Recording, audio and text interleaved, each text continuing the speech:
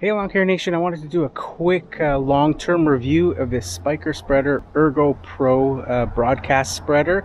I've had this spreader now for just over a year, and as you can see, it's still in excellent condition. It's held up really well using it on all of my commercial lawn care properties over the past year. It's outlasted now the previous two spreaders that I used, the Shindawa RS41 and the Echo RB60 spreader that was didn't last even the first season using that one commercially. This Spyker here, with over a year's use using this commercially, has held up fantastically.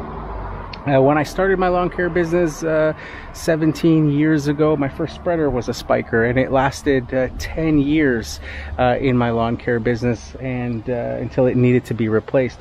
So I've got really high hopes for this particular spreader. They've got a fantastic track record in my mind in terms of my own personal experience using this brand.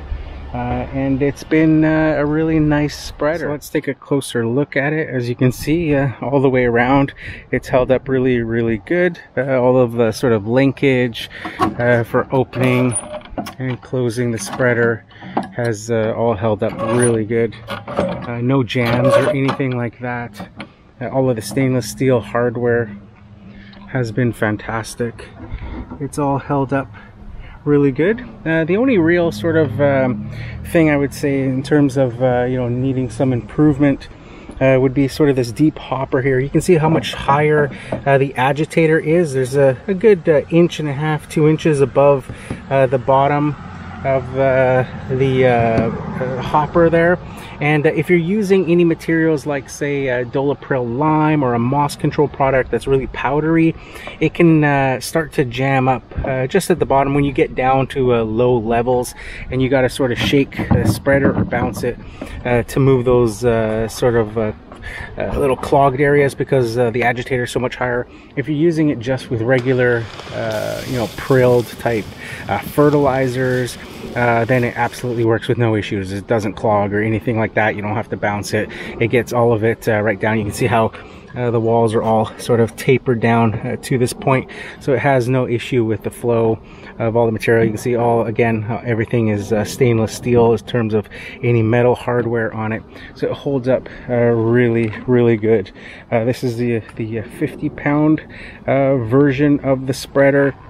It's got the AccuWeigh system there that allows you to adjust if it's spreading too much on one side or too much on the other. You can actually fine tune it to make sure that your spread is nice and even right down the center of the spreader. And like I say, it's been a very good spreader. The other only other downside that I've come across with this particular spreader is that it is quite heavy, but it's built to last for commercial use. So that is a little bit of a downside. You can see how it's full welded frame there. It's got gussets to increase that rigidity and make it really strong.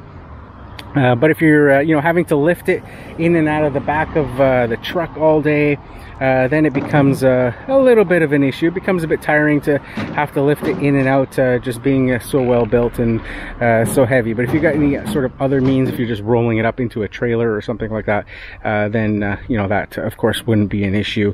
This spreader I could see being a great addition to a lawn care business, especially if you've got multiple employees using it that don't always care about taking care of your equipment in your business. So in that case, something like this would be a fantastic addition. Some of my favorite features about this particular spreader are the large pneumatic tires. Makes going over uneven surfaces really easy.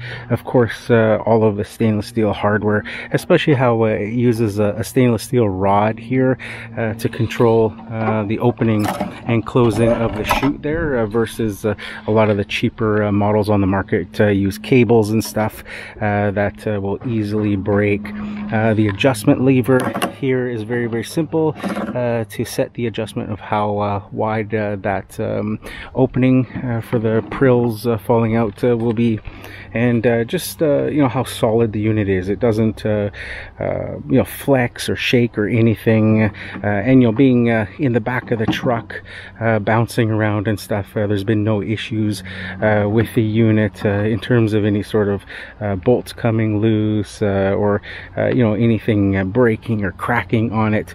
So it's you know, really heavy duty built, so that's a plus as well. It also comes with a cover that you can use if you're going to be you know, using this on sort of wetter days to protect your fertilizers and stuff from getting wet.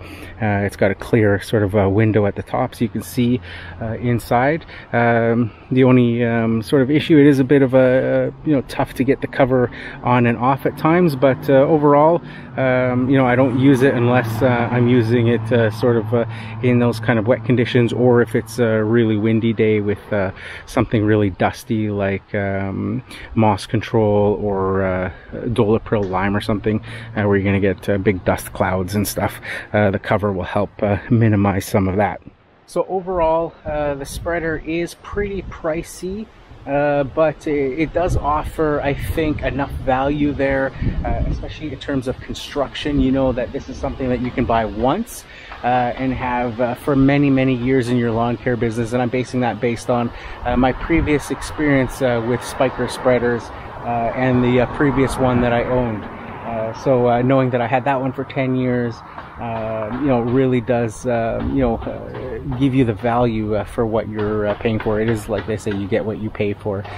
So if you want something that you can rely on, that you don't have to worry about, you know, failing in the middle of an application and having excess fertilizer spilling all over a customer lawn, or not being able to turn it off at the end of a run, or you know, it jamming up or stuff like that, then you know, buying a true you know, commercial grade spreader like this really is a good investment versus buying cheaper ones like I've tried the last couple of years with that Shindawa and that Echo model, and constantly having to replace them and having the issues of it failing in the middle of jobs, and then having to deal with the aftermath of that. So there you have it, Lawn Care Nation. That is my quick review of the Spyker Spreader Ergo Pro spreader.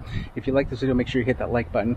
If you haven't subscribed yet, consider subscribing. Leave a comment down below and let me know what you think of the Spyker Spreader lineup of broadcast spreaders.